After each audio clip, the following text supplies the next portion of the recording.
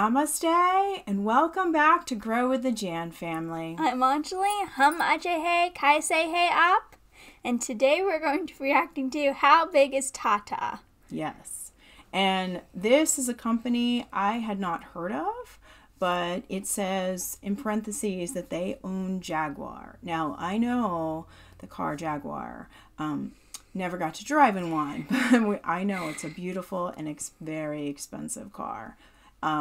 So this has been on our request list for quite some time, and many of you have asked us to do this, and we're finally getting to it. Yes. So we're very excited. But we also wanted to let you know that we started our Patreon page. It's open and ready to go, and ready for you guys to help support us so that we can continue doing this channel, continue supporting the charity, some of the charities in India, and making this continue on for a long time. So hopefully you guys can help support us. So check out our Patreon page. It's listed down below. So when you go to make a comment, check it out and hit that like button and the subscribe button if you haven't already. And let's start up this video, Anjali. Let's see what Tata is all about. Yes. You are watching Cold Fusion TV.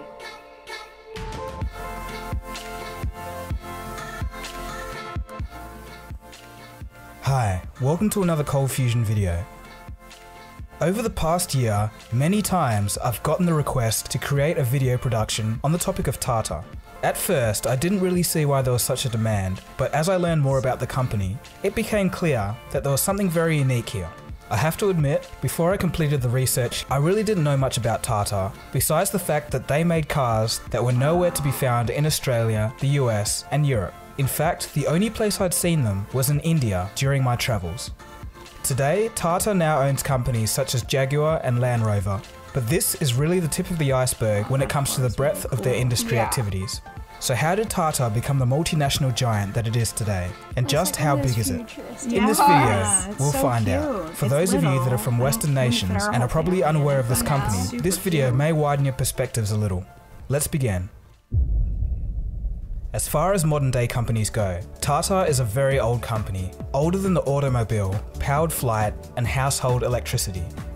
The company was founded way back in 1868 by Jamsetji Narsarwanji Tata. In retrospect, after Tata's success, some have hailed J. Tata as one of the founders of modern India. Born in 1839, J. Tata's first professional role was working in his father's banking firm outside of Mumbai, India, coincidentally where I was born. There were some key events in J. Tata's life that would shape the history of India and eventually help shape the global business landscape. It would be travel that opened his eyes. J. Tata travelled to England, America, and Europe for business, and through his opportunistic mind, he saw that Indian companies could make a large impact in the textile industry, which was dominated by the British at the time. In 1868, after learning from his time working in his father's banking firm, a 29-year-old Tata bought an old oil mill and converted it into a cotton mill. This seemingly insignificant event was the very beginning of the multinational giant. J. Tata always had the inclination to care greatly for the people of India and had an interest in giving back. This is outlined by J. Tata's 4 dream goals. During his life, Tata strived for 4 simple goals within his heart. They were to create an iron and steel company, a world-class education institution, a hotel, and a hydroelectric plant. It would only be the hotel that was to become a reality during Tata's life. It was completed 1 year before J. Tata's death in 1903. In 1907, Tata's son, Dorab, would push to realise his dad's dream of Tata Steel, Asia's first and India's largest steel company. In 1911, the third dream was completed in the form of the Indian Institute of Science, the preeminent Indian institution for research and education in science and engineering. The final piece of J. Tata's original dream was realised in 1915 when Dorab set up Tata Hydroelectronic Power Supply Company, now currently India's largest private electric company. So to do so many things in so little time may seem like immense innovation for the early 20th century, but there's a bigger picture to this. Tata as a company was thinking differently even when compared to global practice at the time. To give you an idea of how forward-thinking Tata was for the time, They started the 8-hour workday in 1912 and were one of the first companies in the world to implement the now standard practice. In 1917, the company introduced medical benefits for employees, a very advanced business concept for the time. Since J. Tata's founding of the company in 1868, the reins have been handed down to multiple generations. The company's DNA would ensure success in the future. Today, Tata operates 100 companies in more than 100 countries and exports to 150 countries. Wow, That's So that's all nice, but how big is Tata exactly, and what do they do? Well, in 2014, the company made $103.27 billion in revenue, in which 67% came from business outside of India. The Tata companies employ more than 581,000 people worldwide. That's more than Samsung Group, by the way. Tata is ranked 34th among the top 500 most valuable global brands according to Brand Finance's Global 500 2014 report. So that gives you an idea of financial size, but what do they do? Let's take a closer look at some of Tata's companies. We've got Tata Steel, Tata Motors, consultancy services, chemicals, global beverages, teleservices, communications and Indian hotels, Tata Ceramics, Power, Tata Starbucks, Tata Industry, Tata Sky, Landmark Bookstores, and the list goes on. And just to top it off, Tata actually owns the South Korean car manufacturer Daewoo. But that isn't all. Tata has actually formed a habit of buying up British companies. It's rather ironic if you know the 19th and 20th century relations between India and Britain. In 2000, they bought up the British company Tetley Tea for $407 million. And then next, there was Jaguar and Land Rover in 2008 after the GFC for $2.3 billion. It's quite an interesting story. In 1999, Ratan Tata and his team were humiliated when they went to sell Tata's motor division to Ford due to a poor response after a launch of a hatchback, which happened to be Tata's first passenger car. The American Ford officials showed interest in taking over the company, but did so in a harsh manner. They told Tata, "You do not know anything. Why did you start a passenger car division at all?" They said they'll do Tata a favour by buying the car division. But as it turns out, the deal didn't end up going through between Tata and Ford. At the time, Ford owned Jaguar and Land Rover and couldn't really work out how to get the cars to sell. By 2008, things had gotten so bad that Ford had to sell Jaguar and Land Rover to the very company they had said a few years earlier were useless. Today, Tata has turned Jaguar and Land Rover around, and sales are doing well in the US. Cost from Jaguar Land Rover. A quick mention on the headline figures that we saw coming out from Tata Motors yesterday. Net profits have increased to $771 million. Net sales, on the other hand, have jumped 38% to about 63,000 odd crore rupees. Now, sales at Jaguar Land Rover have jumped 19%, driven largely because of the demand that we've seen coming in both from the F-Type as well as the XJ. Okay, so far in terms of size, Tata may sound like a few other multinational conglomerates, but the surprising difference here is that Tata is actually very successful in many of their fields. For instance, Tata Communications is the world's largest wholesale voice carrier, and Tata Motors is among the top 5 commercial vehicle manufacturers in the world. Their steel division is among the top 10 best steel makers. The Communications Services division is among the top 10 global IT service companies.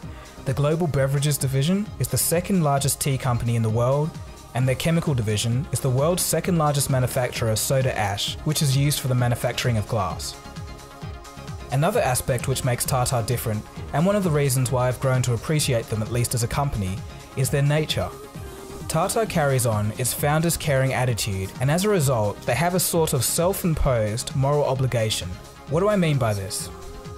The company has actually made it a habit to return some of its wealth to society, mainly through providing investments back into the local economy. This is not only true within India, but in many countries around the globe. Tata is also very active in philanthropy. Through its trusts, the company gives back in areas of medical research, technology, science, education, social welfare, and healthcare. One example is the Tata Swatch, a compact in-home purification device that costs less than $21 US. The idea of the Tata Swatch came to being from the 2004 tsunami, which left thousands of people without clean drinking water. The device has filters that last about 1 year for a family of 5. The advantage of this device is that it does not require any electricity and is very low cost. Due to activities like this, in 2009, the Tata Group was ranked number 11 in the world's top 100 reputable companies by Forbes magazine. So there you have it, a true multinational conglomerate with a bit of difference. All in all, it's amazing that just one man could leave a legacy that has lasted over a century. Let's finish off with a quote from Tata himself. In a free enterprise, the community is not just another stakeholder in the business, but in fact, the very existence of it. What he said rings as true today as it did over 100 years ago. Companies really need to listen to their communities and users. And one last cool fact, Tata has even founded a city in India that now has over 1.3 million people. I hope you enjoyed that video about the history and size of Tata. If you did, please give this video a thumbs up, I really appreciate it. This is amazing. Yeah. Amazing, amazing. I did not realize, I don't think I've ever even heard this company, Tata. Not at all. I know, you guys probably think I live in a bubble right now, but that it's that huge, that worldwide. And we don't learn about it. Yeah, Anji's like, I haven't heard about this company in school. No idea what it was. So that is amazing that this company is huge. Yeah. And not only is it so big, but it also gives back to the community. You know, they're finding ways to give back to the people in their communities that they have these companies, which is amazing, you know, but in good ways, like giving back to education, teaching people new things, or showing them how to make stuff that will make their lives easier. You know, just amazing. Especially that filter that they got. That water filter. That would help amazing. in Michigan, which is still going on, lead poisoning in water. Right. Yeah, that's a big thing here. Flint, Michigan has like really bad water going on, and it's been going on for many years right now. And yeah, that would be something that they could use because it was inexpensive. It lasted, what, a year? Yeah, a year for 5 people. Yeah. So imagine what it could do for one person. Exactly. Well, and even that, like, the fact that they were thinking, like, what can we make that will help these people that were in this tsunami that don't have really good drinking water, and for who knows how long it would take for them to get everything back on their feet. And this was something that they invented that helped them, which is amazing. But it's also one of those things you think, wow, everybody could use that. Yeah. That's awesome. And the other thing that blows me away is how they treat their employees. Like, how they treat their employees is awesome. And that it went back that far. Like, I would never have known that, you know, he invented the 8-hour workday. And we learned about it in school, but we didn't learn about him or who did it. Right. Who started it? Yeah. Nobody told you. Tata was the one who invented the 8-hour workday. Yeah, we don't hear a lot about these wonderful Indian inventors and who start these things. And then I feel like we hear about maybe years down the road when, you know, an English inventor or an American inventor has probably taken that information and turned it into their own invention and made it into something else, like the radio. Yeah. There was an Indian inventor that invented the radio sound wave, the radio waves, like the sound waves, and then somebody, you know, invented the radio, but really the invention should have gone to India. And so just unbelievable. And that they even started like health insurance way back then. Like, yeah. That's still some big thing here, like that companies don't always offer health insurance if you don't work enough hours, if depending on the job you work for. And health insurance has always been a huge issue. The fact that it's been going on, you know, for 100 years for this company is amazing. And that they keep that, you know, it's been generations, 4 generations now, it seems like. Yeah. Of, you know, son and then grandchildren and then great-grandchildren have taken over this company, and it's still living and breathing. I feel like the way he wanted it to at the beginning. You know, it got all the things, his 4 goals that he wanted. He only got to see one, but the 4 goals ended up, you know, taking generations to come true. Yeah. But now, you know, it has, and it's just amazing. My other favorite part of this is how they took over a bunch of British companies, and bought them out, which was amazing, especially Tetley tea. And I actually love Tetley tea. We buy a lot of that at the local Indian shop. But the chai flavored, ginger chai flavor is my favorite. Side note. But that was awesome. And then the other was the Ford company that told them that they didn't know what they were doing and that they were wasting their time, and then had to sell their Jaguar and Range Rover to Tata later because they didn't know what they were doing. And now the sales are up. So I thought that was awesome as well. They're doing a great job. And so awesome. And I can't believe we didn't A, know about it, and B, watch it sooner. So thanks for suggesting it. Keep sending us those comments and the links. The list is humongous, and we try to, go through. We can only do so many with work and school, with the kids as best we can. But don't worry, our list is there. We just have to get through it. And don't forget to subscribe to our wonderful family and join us on Facebook and Twitter. And what else, Anji? And don't forget to subscribe. Didn't I just say that? No, I don't know. You paying attention? Yeah. How about Patreon? That's what it was. Oh yeah, tell them about Patreon. So if you go on Patreon, we have this new Patreon page, and you can sign up to give us new comments. Not comments, but... You're so cute. Yeah, you can sign up, and there's different levels, so depending on what you're willing to donate to the J.A.N family channel and help support us so we can keep doing this and we can keep growing and getting bigger and bigger, and hopefully this will become my full-time job and not my second job. And we can also give back to the community. So that's our plan. So there are a few things up there. We're going to get some more. We need to put some more links. I want to put stuff that's been blocked on YouTube, if I can, up there so you guys can see it, like Vachinde, Anji's favorite song, if you guys haven't seen it already. And so yeah, if you can support us, please do join us on Patreon. If not, send our links around, get your friends and family to subscribe, because by the end of this year, we want, as a family, we want to reach our goal is 75,000 subscribers.